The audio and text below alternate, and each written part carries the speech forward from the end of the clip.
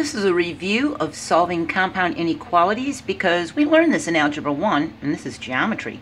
We're at 5.4c. We have 7 previous videos for Chapter 5 that are linked in the geometry playlist. So, I hope you remember, to solve an inequality, we use the properties of inequality and inverse operations to undo the operations in the inequality one at a time. So here's all the properties. We've got the addition property of inequality. It says we're going to have A equal 2, B equal 3, and C equal 1. So if A is less than B, then A plus C is less than B plus C. So 2 is less than 3, so 2 plus 1 is less than 3 plus 1. In the subtraction property of inequality, we're going to have A is 2, B is 3, and C as 1.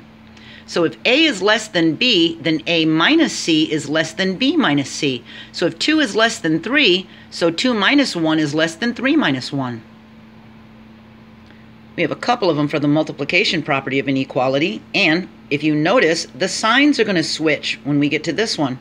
If A is less than B and C is greater than 0, then A times C is less than B times C.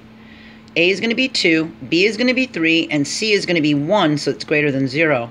So 2 is less than 3, and 1 is greater than 0, then 2 times 1 is less than 3 times 1. Now, our signs are going to switch. This one became a less than, and this one became a greater than. See that? If A is less than B, and C is less than 0, so in this case, it's going to be a negative 1, okay?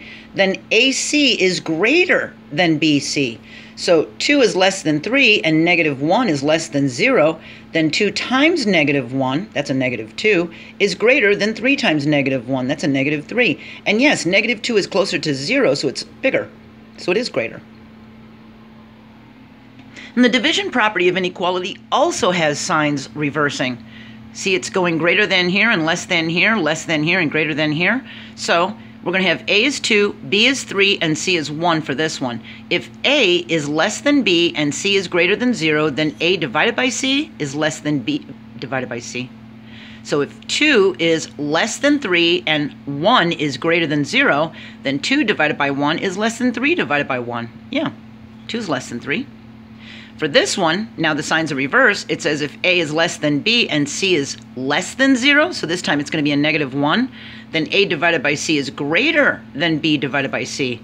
So 2 is less than 3 and negative 1 is less than 0. Well, then 2 divided by negative 1, that's a negative 2, is greater than a negative 3.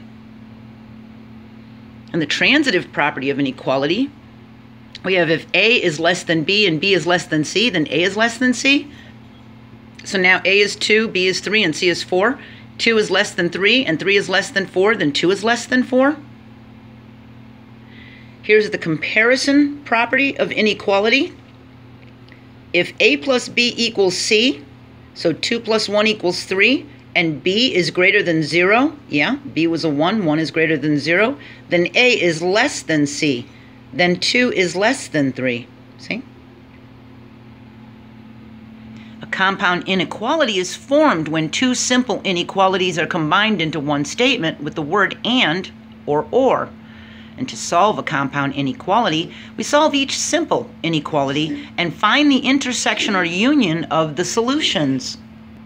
The graph of a compound inequality may represent a line, ray, two rays, or a segment. Now, if you're very confused so far, we're beyond chapters 4 and 9 and Algebra 1. We're in geometry now. If you don't remember this, or if you've never learned it, you need to go to the link and watch chapters 4 and 9 in Algebra 1, okay? You'll thank yourself. So here's an example. We're going to solve the compound inequality. 20 minus 3a is greater than 5 and less than or equal to 11. So remember, when we have two inequality signs, we start reading in the middle, okay? So what geometric figure does this graph represent? So first let's solve this and then figure out what graph it represents when we graph it. So we rewrite the compound inequality as two simple inequalities.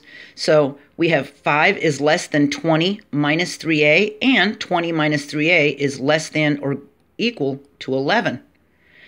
We start by subtracting 20 from both sides of the inequality sign. we get negative 15 is less than negative 3a. And on this one, when we subtract 20 from both sides, this is eliminated and we get negative 3a is less than or equal to negative 9. Now we divide both sides by this coefficient negative 3. We do it over here too. So that's going to give us a positive 5, and this is going to give us an a, and look, the inequality sign's flipped. Over here, we're going to get a positive a, and the inequality sign flipped, and we have a positive 3. So we divided both sides by that negative 3, and we reversed the sign because of the negative. Whenever we're dividing a negative with the inequalities, we flip the sign. Now we can combine the two solutions into one statement. A is greater than or equal to 3 and less than 5. So remember, the black filled in dot means it's included, and the open one means it doesn't include it. So if it's greater than or equal to 3, it could be 3, so we have the filled in dot. And it's less than 5, so it doesn't include 5, so we have the open dot. This graph represents a segment. Okay?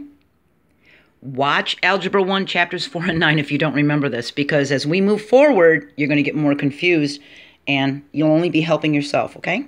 We're going to learn how to write an indirect proof in 5.5a.